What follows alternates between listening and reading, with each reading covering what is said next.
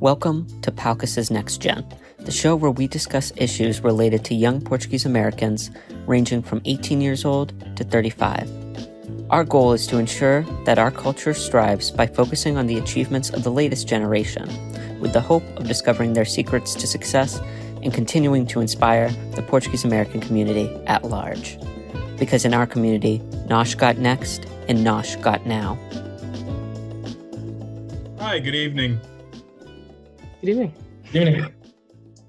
Today we have with us Michael da Silva, who works in biotech. He's originally from Toronto and is working in the United States right now and is a member of Paucus. And we're very excited to hear his insights across the course of this evening about biotech, business, banking, and of course, growing up Portuguese.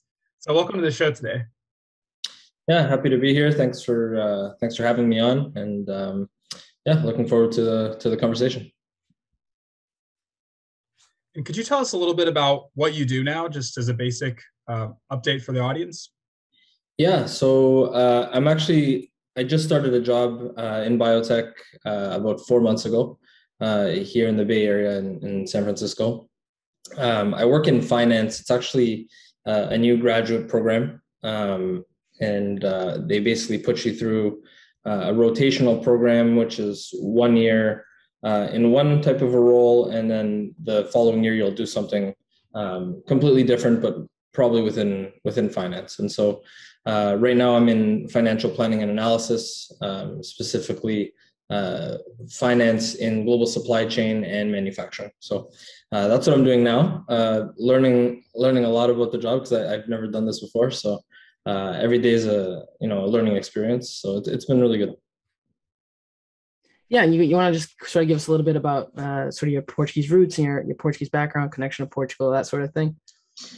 Yeah, so both my parents were born in Portugal. They came to Canada when they were, I think, 9 and 13. So that's kind of how my connection to Portugal is. And then, growing up in a household where, my grandmother lived with us, I learned Portuguese that way.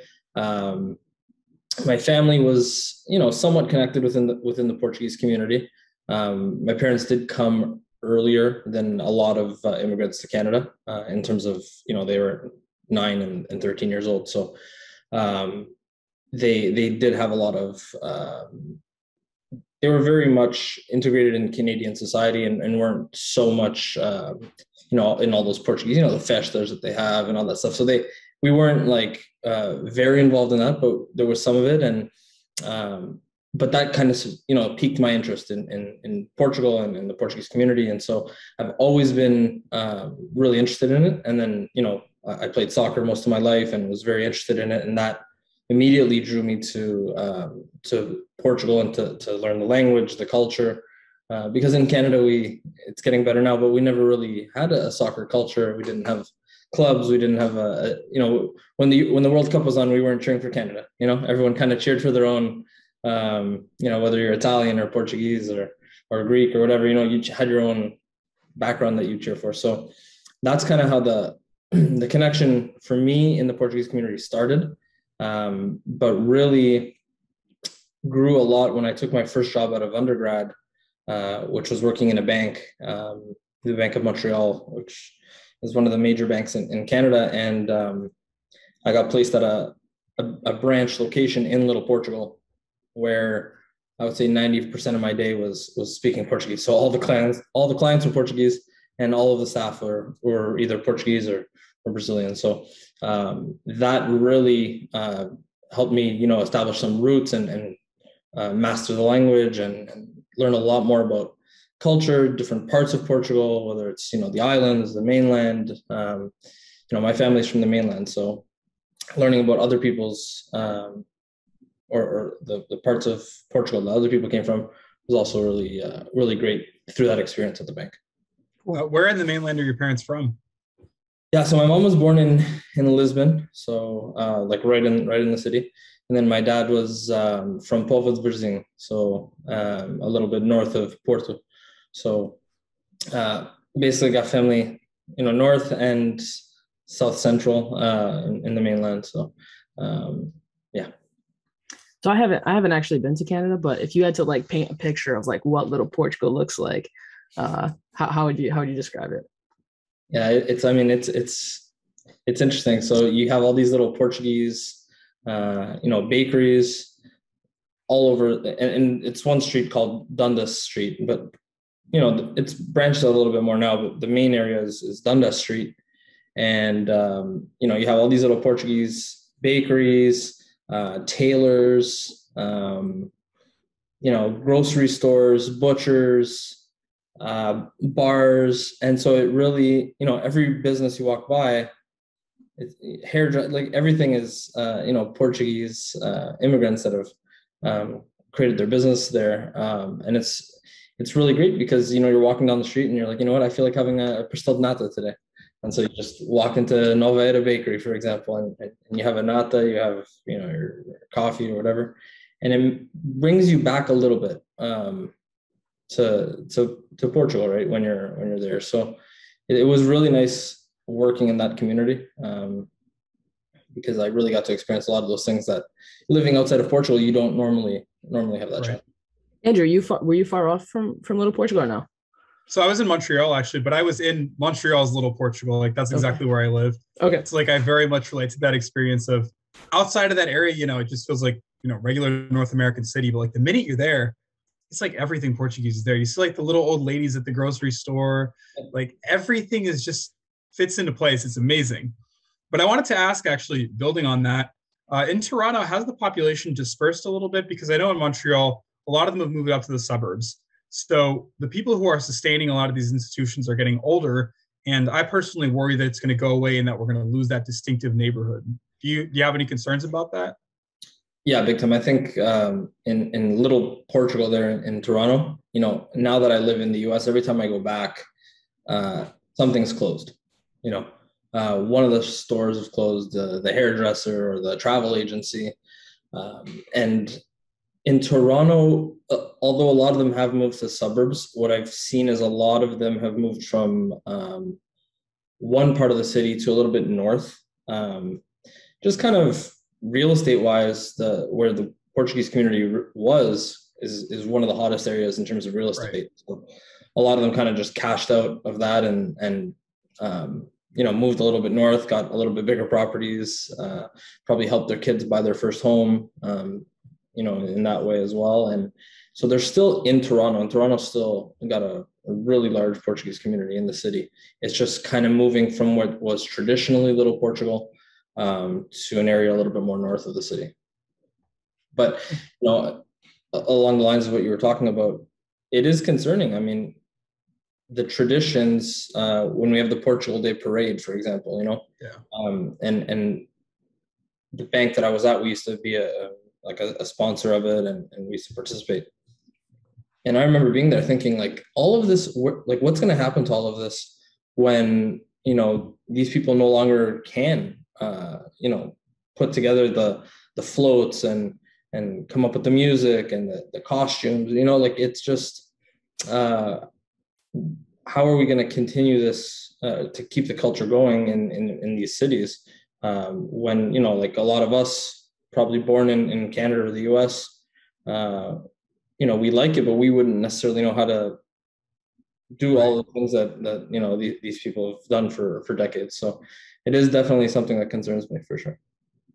And I mean, this is something that like it comes up in a lot of our discussions, like whether it's with NextGen or just Palcus as a whole, like sort of how do these conditions like traditions like sort of continue? I mean, and I'm just curious, like your opinion, like, I mean, I don't think it's going to just, sort of fall off the face of the earth, but I also think it's going to look different, maybe than what we grew up, sort of seeing. And obviously like we have a big influence and role to play in that, but yeah, just from, I know you said sort of the Portuguese roots got you into the bank and everything else. Was finance always something that you were interested in, or how did that develop? Yeah, it's interesting. So growing up, I never really had like a career or a job function, I guess, in mind going through some people say, I want to be a doctor my whole life. Sure. And I just kind of, for me, it was, I wanted to play soccer. And I was so focused on that. And that kind of led me to, I had the opportunity to get a scholarship to come to the US and play for a university down here. And, at that point I was still in my mind, I was thinking, the 4 critical years, develop myself. Maybe soccer is a career that I could flourish in. And you get to a point where you realize, you could probably continue playing soccer at some type of a competitive level, but it's probably not going to be a career for you in terms of, you're not going to make a ton of money and be able to really sustain the life that you want to live. So that was the realization point for me. And thankfully I was in school at the same time. And so, I was in business courses, and I started to look at it a little bit deeper. And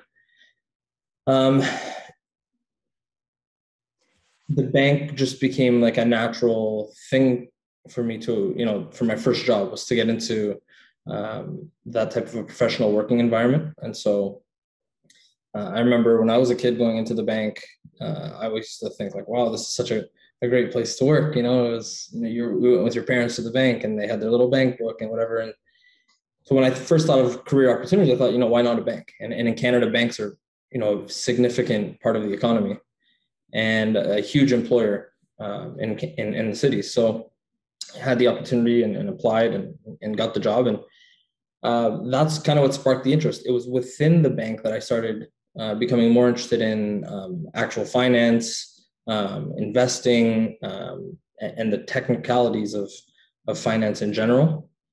And that's what sparked the interest, was once I was in the bank and not necessarily, from outside, that I was like, I really want to be involved in finance my whole life. So Gotcha. I'm excited to chat more about your career and what you're doing now. But I'm curious, like, sort of the recruiting process. I know there's a lot of people out there, like trying to get a college scholarship, that kind of thing, especially for sports. That's kind of huge. So can you sort of walk us through that process, how you sort of like recruited, and did you go check out the colleges and that kind of thing? Just, for people interested. Yeah. Unfortunately, the team that I played with, or the club that I played with, we didn't, Canadian schools don't really offer scholarships for athletics. I think it's starting to change again a little bit, but so a lot of the club teams would bring their teams down to the US to tournaments, and you would play tournaments there, and you'd meet the coaches in person. And this would be, when you're a junior in high school, around that time, sophomore, junior in high school, and you start making those connections. The team that I was on in the club, we didn't really do that much. And, myself and a couple of of my friends, we had to kind of take that into our own hands. And so we started, we created our first like professional email account. It wasn't like the MSN, the original emails that we had. And so we created our own professional emails, and we said, okay, now we're going to start reaching out to all these colleges that we could be interested in. We had no idea whether, the level that we were at, if it was going to be, if we were shooting at colleges that were way too high for our level, or colleges that, weren't going to be able to offer us anything that would be attractive. So we really just kind of sprayed out emails to every which way we could. And then we realized, as we started getting responses back, you needed to do SATs in the US. So in Canada, we didn't have SATs. And so that was something we had to learn as well. So we did it a lot harder than what I would recommend. Like if I could do it again, it would be obviously very different. And I think that's probably the gist of your question, right? Is sure. How can someone do it more effectively? So I would say right away, it's, prepare for that SAT test, so you're not caught off guard, because the number one thing, even if you want to play soccer in school, is you have to get into school, right? And so you need to have those admissions and all of your grades and standardized testing scores ready to go. Next, you should have, and it's probably much easier now with all the technology we have, but a video of yourself playing soccer. We didn't really have that, when I played, I'm 29 now, but when I was in high school, like we had like a Motorola flip phone, no one was recording your games on that thing, It was camcorders, and then getting that onto your computer and editing. Like, it was just so much more difficult then. So now I would recommend, create videos of yourself so you can send, when you send that email to a coach, you would, put your transcripts on there, you would put your SAT scores in a small video clip and say, hey, this is who I am. I'm interested in pursuing a college career in soccer as well as education. And, let's connect and here's a little bit about myself. Right. And that's probably the best way to get your name out there and have success in recruiting. That's great. And where did you go to college? So undergrad, it was at a college in Illinois called Olivet Nazarene University. Actually heard of it. Have you? Yeah, I'm from Kansas. So, I heard about other Midwestern schools a bit. Yeah. We played some schools in Kansas as well. So it was it's a small university, but it's maybe 45, 50 minutes from Chicago. So it was well located, and it was nice because it was a place where you could really go in there and kind of focus on academics and athletics. There wasn't too many distractions there. It was quite the strict campus. So it wasn't the traditional, college experience, as you guys could probably imagine. But it was a great experience. I wouldn't trade it for anything. I made some of my best friends in the world there, and people that I been in their weddings, talked to every single day today, and it all started there. And so those are memories that are gonna come with me, all the way to the grave. So it was the best experience I ever had, and I recommend anyone who's interested in sports to try to pursue that at a collegiate level, because the network, the relationships, and the memories that you're going to make there are just you can't really put it into words. And what position did you play? Yeah, I started off as a midfielder, and eventually ended up playing striker for my last 2.5 years of college. It just kind of worked out that way. We had an abundance of people in midfield, and we were struggling, to score goals. And so the coach thought, let's try Michael up top and see if we can have some success. And luckily, we were pretty successful after that. But I prefer to play forward after learning about it, because you don't have to run as much in midfield. In midfield, you're running around kind of like a chicken with your head cut off half the time. So playing. That's kind of what happened to Ronaldo, right? He was on the wing and then gets older further up the pitch. Yeah, and he's the legs aren't doing it for you. You just kind of go stand up there and score the goals. Right. So what did you play, Kayla?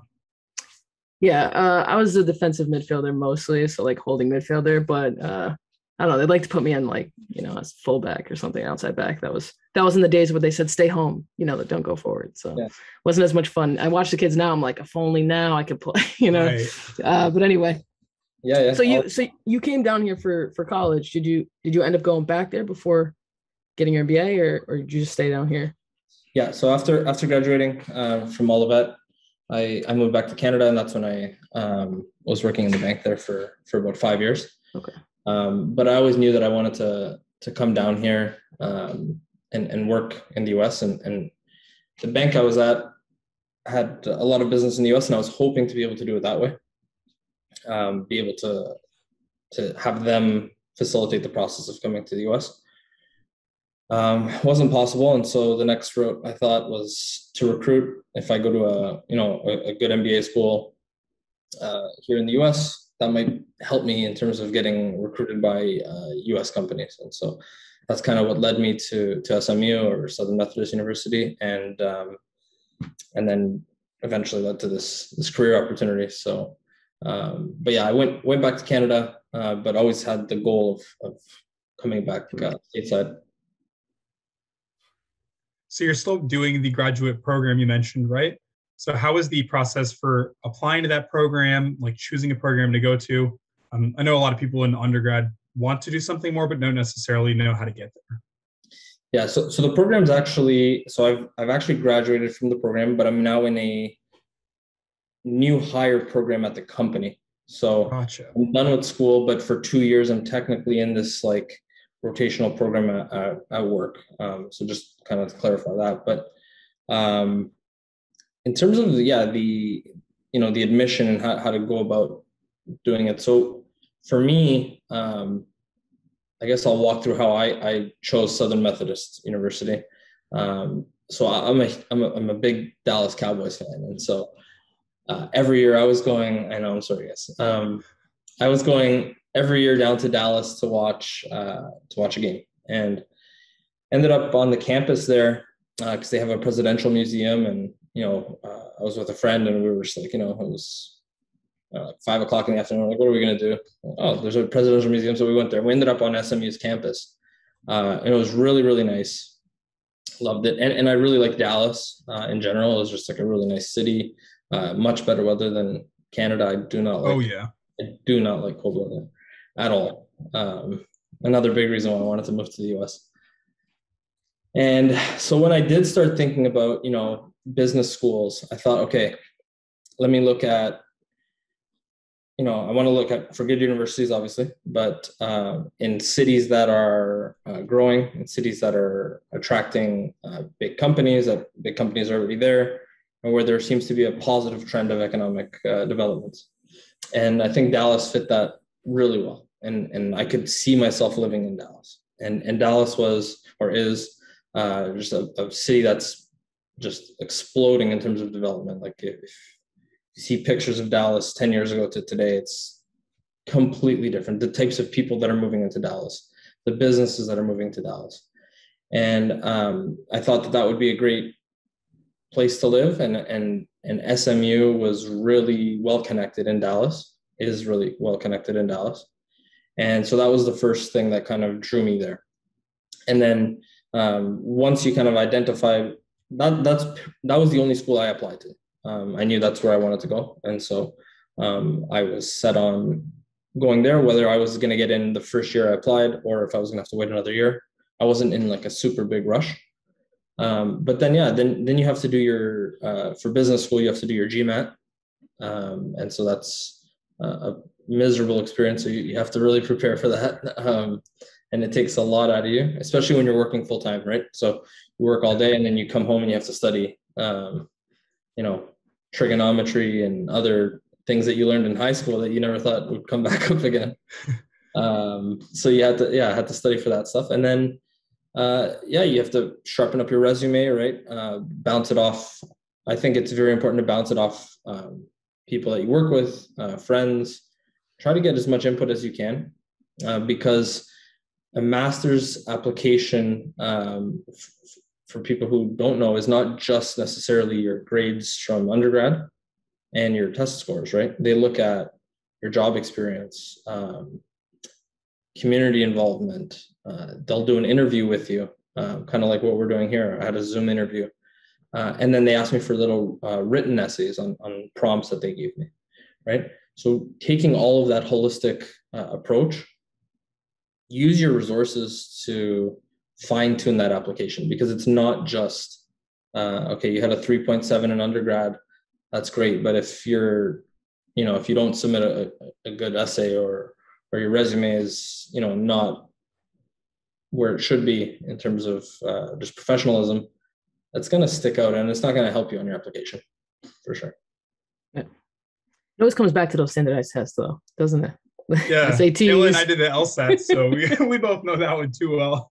Yeah, well, law school is very much LSAT based, right? I had my roommate when I was at SMU was also he was in law school. He was from Canada, but he was in law school at SMU, and he also was doing his MBA at the same time. And he was saying, he's like, wow, law school is like its own different animal, right? It's very much based on your GPA and LSAT scores. Yeah. Versus business school is quite different. Yeah, I'm kind of curious, like obviously having worked in the bank and, getting a scholarship for undergrad, like and trying to get your MBA, like as far, did it ever cross your mind, like, oh, how much debt am I taking on, potentially to get your MBA? You know what I mean? Like, I think sometimes like for me, I was totally like, when I was applying to law schools, for example, I had no concept of the amount of debt I was going to rack up. But I'm sure, like, obviously being someone who's, close to the money, you would see, that'd be something that you'd be very cognizant of. So I'm curious, like if that ever sort of like crossed your mind, and if you have any like tips for anyone who's like considering, taking on, whether it's another degree or just, that initial like undergrad degree, and they don't have the college scholarship or something like that. Yeah. That process all came to me when it came time to the master's, because fortunately, for undergrad, that wasn't something I had to really worry about as much. But when it came to the MBA, it was like, okay, this is going to cost me. Not only am I going to stop making money, so my entire income stream is dead. Now you're going to take on this huge amount of debt. And so it was a extremely stressful concept to kind of balance with, because I was so used to, because I'm a really big like saver, right? So I try to save as much as I can. I like to see, my accounts moving in the correct direction, and not just like a vacuum sucking all of your cash out. So it's an important decision, because I think again, there's no better investment than an investment in yourself, right? I'm sure people have probably heard that before, and you guys obviously know that going to law school. But it's a big decision, and so I think you have to really think about it and make sure that it's the right decision at the right time for you. Because the last thing you want to do is jump into something like that, get into this program, you've paid all this money, and then realize, I'm not going to finish this. I don't like this. This is not what I want. Then that really hurts, because that's just not that you didn't really make a smart investment, right? I think if you know what you want, think about it, before you make that decision. Make as much of an educated decision as you can possibly make. Obviously, things change, and there's things that sometimes you can't control. But if you go in and make those decisions, knowing what you want, it's debt, but it's an investment in yourself, and it's something no one will take away from you, is your education. And your education will open doors for you for the rest of your life. And so it's very hard now, and it would have been way cheaper for me to do it in Canada, to be honest, as well, versus here in the US. But I just felt like the doors here in the US, the business opportunity is just so much more expansive here, that I thought, it is worth it for me, because of what I know I want for my life, that I'm willing to take on a significant amount of debt and say, let's go for it, because I think this is going to pay off. I believe in myself. I know what I want, and let's go for it. So once you were completing your program, was there like an on-campus recruiting session? How did you end up in San Francisco from Texas? Yeah, that was very interesting. So I did an internship. So again, I was in the bank. I had no history in healthcare, pharma, biotech, anything like that. Companies would come to campus to try to recruit, the students, and it was right from the beginning, right when we started the program. Right. There was tons of companies there, constantly contacting us, and so anyways, I ended up working for a healthcare distribution company for my internship. And so that's kind of my entry point into or healthcare, and then eventually led to biotech. And the reason I didn't end up staying with that distribution company, which was in Dallas, which my entire idea was go to school in Dallas, get a job in Dallas, stay in Dallas. It wasn't go to Dallas, then go to San Francisco. That was not in the cards at all. But the company, the distribution company, wasn't willing to help me in terms of the immigration process that I needed. And so they had extended me, an offer to stay on, but they weren't willing to, walk and take on the process of sponsoring a candidate for, an H-1B or for a green card. And so I was gonna have to work on like a temporary visa. But then, along came, and I wasn't even looking for an opportunity, but along came my current employer, and they reached out to me and said, "Hey, we really saw that you had this internship at this healthcare company. We have some people that used to work there. They used to be here in the Bay Area before they moved to Texas, and we just kind of sparked the interest in your resume. I said, okay, so they reached out to me through LinkedIn, and that's kind of how that started. And then they were just so helpful in terms of immigration front. They were super professional, and it just really gave me a good feeling about saying this company actually wants me to be here. They're willing to, take on the immigration task, I guess you could call it. And so that made me feel really good. And that's what brought me out to San Francisco, because that was not the intention at all when I went to SMU, for sure. So is San Francisco sort of like a hub for biotech, or am I way off base? No, there is a bunch of biotech here. Certainly, it's one of the, especially for like startup biotech companies. There's a lot of smaller ones, and then you have other biotechs that are like in New Jersey, in Florida. There are some as well, but yeah, San Francisco, there is a bunch of biotech companies here. I would say Gilead is probably the biggest one in the Bay Area. And that's where you're at? That's where I'm at. I think they're the biggest one, but there's a bunch of smaller biotech like startups that are always coming up with like, really great products and treatments and all that kind of stuff. And there's a lot of it here. So for sure, I wouldn't necessarily say it's like the hub, but there's a lot of biotech here for sure. And you mentioned that you work a little bit with like the supply chain side of things. Right now, everyone probably knows that there's been some issues in our overall supply chains for this country. So what is kind of your outlook, and has this presented any real challenges for you at work? Yeah, since I've joined on, I haven't really heard much about, in terms of our line of business, problems with supply chain, given like what we're hearing in the news, with like lots of shortages and lots of ships waiting to come into port to drop off goods and like things for sale. But one thing on the supply chain front is the company I work for, they have a drug that was used for COVID treatment. So it was called remdesivir. I'm sure. Oh yeah, I've heard of that. So that was our product. And so on the supply chain, I wasn't here when it happened, but apparently it was just an extremely difficult process of trying to understand where do we need to, like there was, finite resources.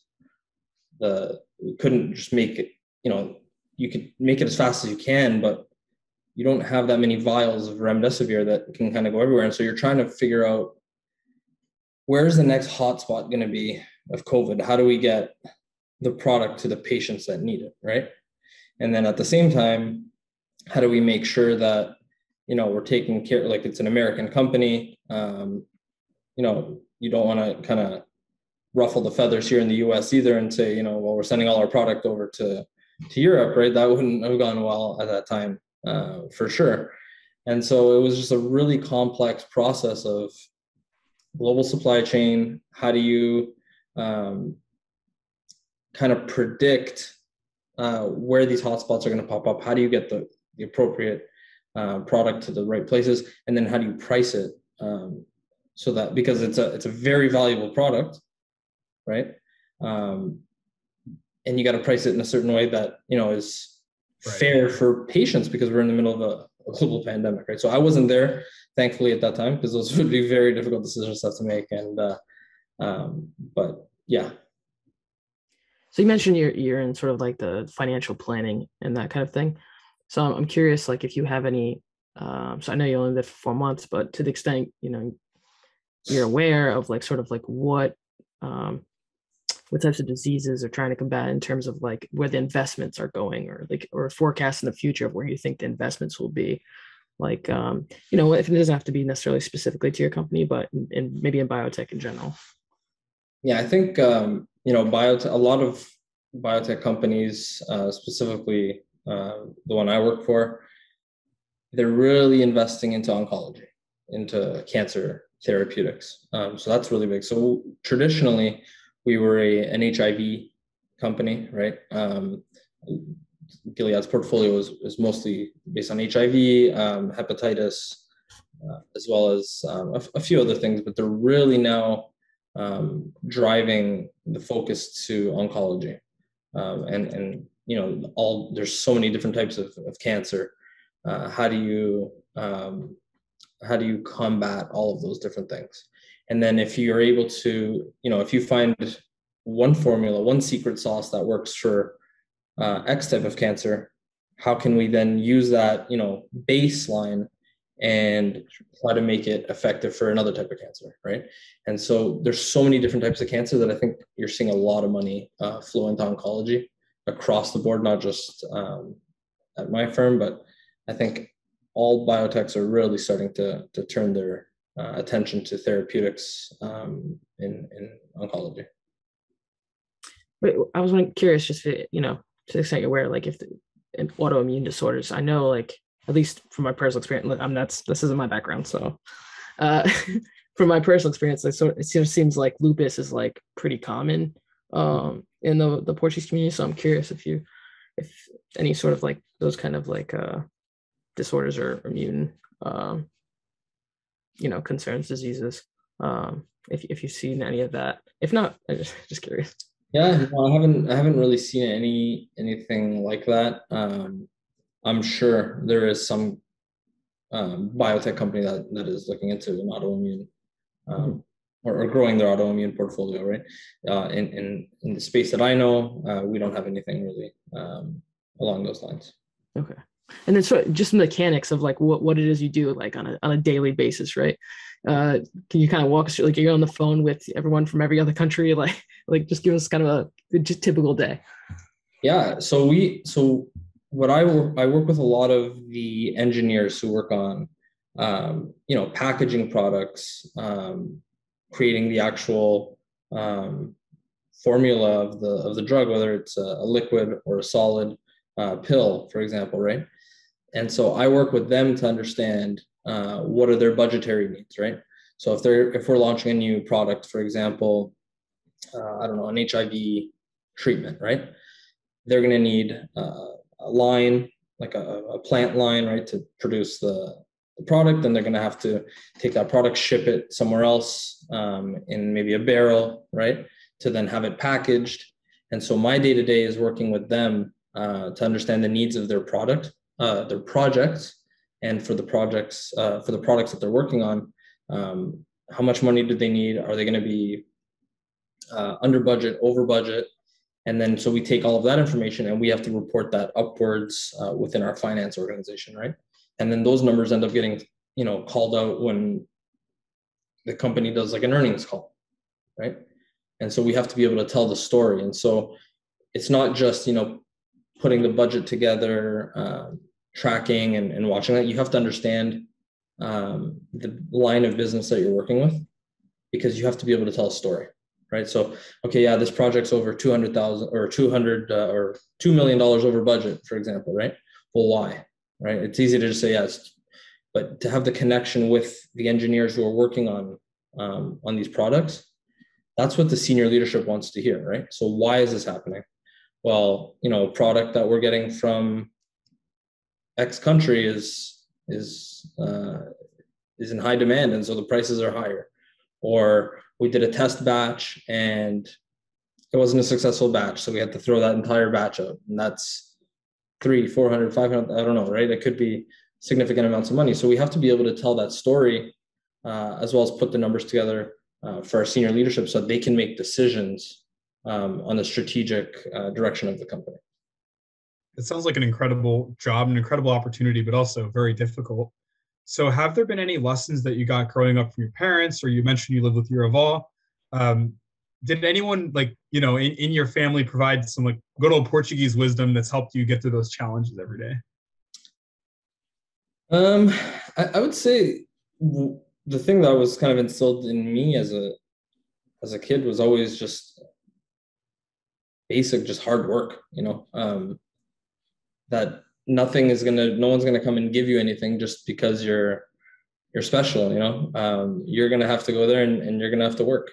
I remember, my dad used to say this to me, it was regarding soccer, but it applies, I think, in in business, but he would say in Portuguese before the games, tens que comer relva. Like, you have to be willing to get your hands dirty, to get the job done. And so I think that's in any job that you do, you have to be willing to put in the work, struggle. These 4 months have not been easy at all. It's been a lot of learning for me. I still am learning, as I mentioned, and I'll be learning for obviously a very long time, but just continue to work because that's the only way you're going to be successful, right? Is putting in the time, putting in the effort. There's no magic solution to learning all of these different things, right? And I think that from my childhood, that's something that has helped me along my career before this current position and certainly now. I'm curious if you took any, what sort of strength, or if it inspired you at all, having seen, not having seen because you weren't born yet, right? So, but have you, your parents sort of came from Portugal to Canada, and then so you're making this jump from Canada to the US. For me, every time I think about sort of the immigrant experience, I'm just constantly how did they do this? Do you know what I mean? That's crazy to me. You have to be a little bit unbalanced to just I'm going to take all these kids and we're going to go. You know what I mean? This kind of thing, incredibly inspiring, but also just beyond my sort of comprehension as far as level of difficulty. And so I'm curious for you, if you ever if that was something that you're well, they did it, I'm going to make it work. They made it work. You know what I mean? Exactly what you said, that went through my head and in tough times still does today. I think about it look, they leaving Canada was not easy because I had to leave my family, my friends to kind of pursue something that I wanted, right? And it was times where I was just listen, you really got to do this, you're so comfortable here. You got everything you need, kind of thing. Your family, friends, you have a network here. But then I thought, I would always think to myself the same, what if our parents, our, grandparents didn't do that? Our lives may be very different than they are today, right? And maybe we'd be in Portugal and we'd be okay, but it would be very different. And so I use that as a motivational thing for myself. I was they took a risk, right? They took a risk for future generations of their family, because a lot of them weren't going to reap the benefits that we're reaping today, right? A lot of them came here to work hard labor jobs, doing the things that nobody else wanted to do, so that us three could go to business school, law school, work in biotech, work in law, do all these different things. And so that inspired me to have the strength to kind of push forward on what I knew I wanted to do. Whereas, when you're there trying to make that decision, it's easy to kind of just say, you know what, I'll do it later, or I won't do it at all. Calling on their experience inspired me to kind of push myself forward and take the steps that I did. Man, I really, really relate to that. Whenever I'm stressed, whenever I feel overwhelmed, I think man, this is, this is probably nothing compared to what my grandparents and my great-grandparents felt, but B, I can do it. And I have to do it. I have to keep working. I have to keep pushing, because that was what they came here for. You almost feel like you're going to let them down if you don't, which I know is a lot of pressure. Right. But obviously, I think this generation is rising to that challenge in so many ways. Everyone we interviewed really highlights that. Yeah, and I think it, like you say, you almost have the obligation to try. Yeah. We don't know what the outcomes of everything that we're doing today is gonna, if it's gonna be a good decision, a bad decision. But we have the obligation, I think, to honor their efforts, to at least give it our shot. Give it our best go. Take risks for ourselves that we think are gonna be good, because they made that ultimate sacrifice, really leaving, not even speaking this. I came from the U.S. or Canada to the U.S. Speak the same language, we use more or less the same money. The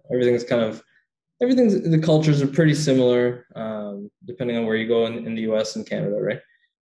And I find out hard. They did something completely. They went across an ocean to a place that, I came to the U.S. multiple times before I lived here. They came one shot, and there was no getting back on that plane and going back there, right? Right. There was no FaceTime. There were no cell phones. It was really hard to stay connected the same way that we're able to now. For sure. I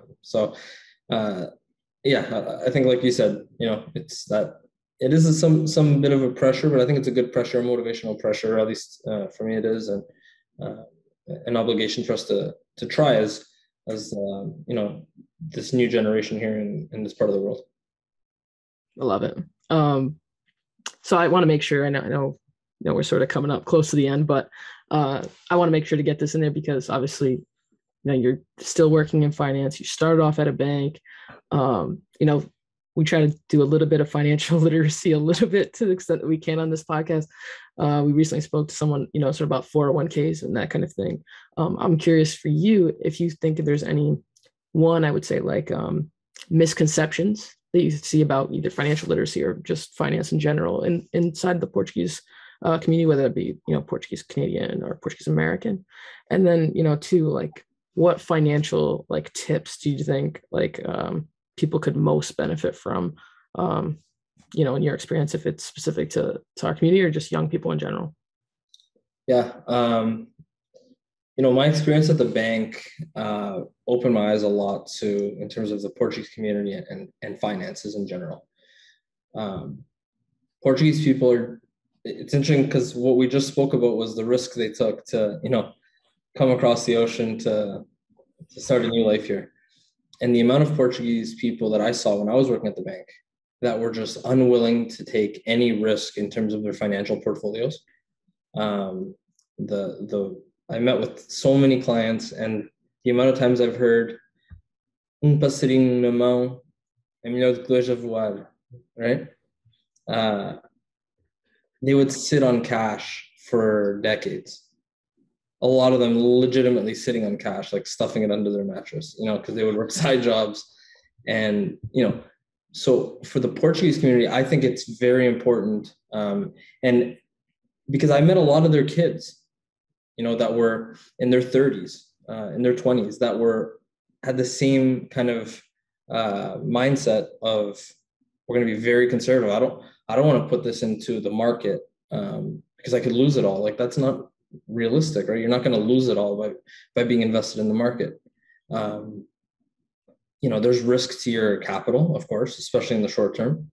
But the thought of, the stock market's going to close and you're going to lose all your money overnight, like that's not going to happen, right? And I think that's set back the Portuguese community in Canada. And I would be interested to know how that is in the US, but I think that set back the community, that type of mentality.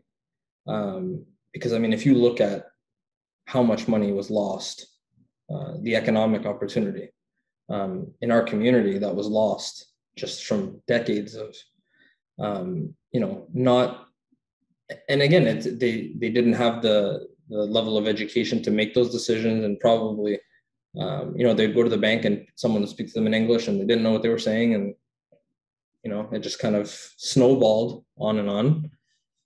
I think that's a big thing for the Portuguese community is hopefully our generations and forward can increase their financial literacy, take intelligent risks in terms of their portfolio, and that would help lift our community economically. I know in Canada, that's a struggle for the Portuguese community, relative to some of the other immigrant communities, is that we got, bogged down in these labor jobs and just put your money away, go to work, come home, and didn't really. Yeah, so I think that for sure is one big thing. And then on the second part of the question was, I think you asked, just some general financial advice, maybe for people our age. I think for me, I think the thing that hurts people our generation the most is this for whatever reason, and I guess it's just a social pressure to try to compete with friends that they have, or relative or a teammate or whatever, where you think like, oh, this person has the newest iPhone 13 and next year they're gonna have 14, so I need to go buy that, right? And really just, I think that constant competition causes people to make really bad financial decisions, and that really hurts your ability to save, right? So if you're constantly looking for the newest gadget when the one you have is perfectly fine, I think that's the number one thing that I saw in young people who weren't able to save was 100% always just like, they had a 2018 Honda Civic, they needed the 2020 Honda Civic. And they had the iPhone 13, they need the iPhone 14, they need the new Mac, and these are just thousands of dollars. And so if you can really live within your means, obviously, but make decisions on needs and not necessarily just these desires and wants that we see on social media, and celebrities having the newest thing, like that's the number one way I've seen how you're gonna kill your portfolio and not have financial success. It's so interesting to hear you talk about sort of lack of risk, because this is something I'm not in the finance world, but I feel like I've spoken a lot about this to to family and friends, and the thing that, like, in some ways, like, I feel like I have been able to achieve what I have achieved, whatever little I have achieved in my life, is like this mentality of like the hard work, right? So it's almost to the point where it's like a trope for Portuguese people, right? This is the hard work. Keep your head down, keep grinding. You know what I mean? And then I think, but there's like a level to it where it's like, if your head's in the sand, right, and you're missing these opportunities, and I think a lot of times if you're coming from a sort of a blue collar background, like, you're not necessarily aware that this is what's taking place. You're just like, I'm working hard. I remember my first office job, that was me. I'm sitting there, I'm like, working hard. And I remember the supervisor kept coming over and saying, like, oh, how's it going? I'm like, it's going, like, what I mean? Sort of doing my thing. Get back to work. Right. Really young. I'm like, I'm working. Like, that's what my parents taught me to do. You're at work, you're working. That's it. Like, as opposed to like, okay, no, like, she wants to check in. I'm not aware of this sort of dynamic. Right. And it's something that, like, you have to sort of retrain yourself because you're not in those spaces. And I think, it speaks very much to finance as well. Like, obviously work hard, you earn money, but, just saving, maybe it has held us back from sort of developing sort of generational wealth. But yeah, no, definitely. I think if you look at, if you're just sitting, I'm not even talking about adding money to, but if you just sit on, say 10 grand for 30 years in like a basic savings account, right? Like, okay, now rates are ridiculously low, but historically they weren't as bad. But I mean, if we just look at 30 years of that versus 30 years in like a moderate portfolio, balanced portfolio, nothing high risk, like the difference there would be just incredible, right? When you look over a 30-year career, right? And taking a little bit of risk, a lot of these people could have been doing these hard labor jobs maybe 10 years less than what they had to, there's a lot of people that are working in Canada, Portuguese people that are like 65 years old, hard labor, construction jobs, like their hands are just broken at this point. Like they, and if they can help themselves a little bit through investing, through taking some risks, the quality of life, your economic development, the future generations are going to prosper significantly more. I wonder if too that kind of, taking that big risk of coming across the ocean, but then being averse to taking more risk comes from a sense of like feeling a little bit like an outsider, like a newcomer. I know for my grandparents, it always, sometimes they're distrustful of people who don't Right. speak Portuguese or outside of the community. Don't rock the boat.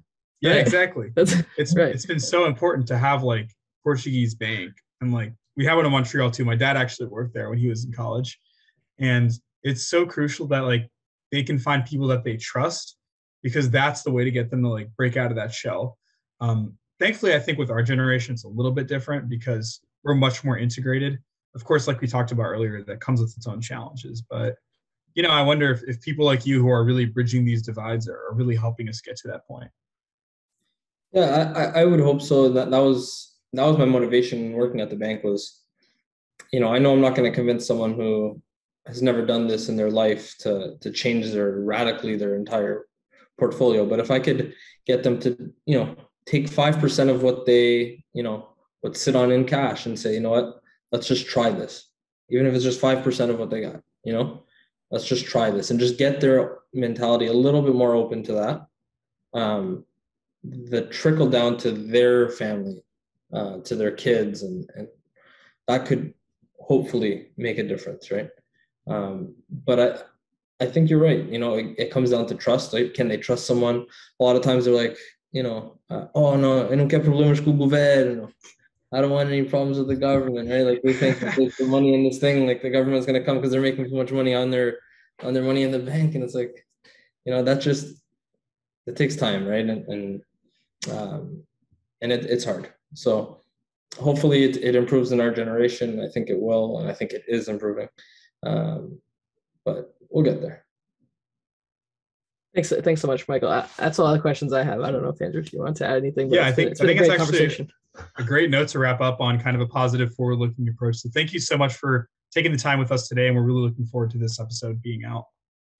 Yeah, thank you. It was great to be here, and I think what you guys are doing is great with this podcast, and good luck. I hope it keeps going and growing, and I'll keep listening. And if I can ever be of any assistance to either the podcast or to anything else in Palcus or what you guys are doing, I'm happy to help. And if there's anyone who's listening or anyone that you guys know that needs networking or anything like that I can be of any assistance, please reach out, and I'm happy to do so. Love you for saying that. Thank you, Michael. Yeah, thank you. Thank you, guys.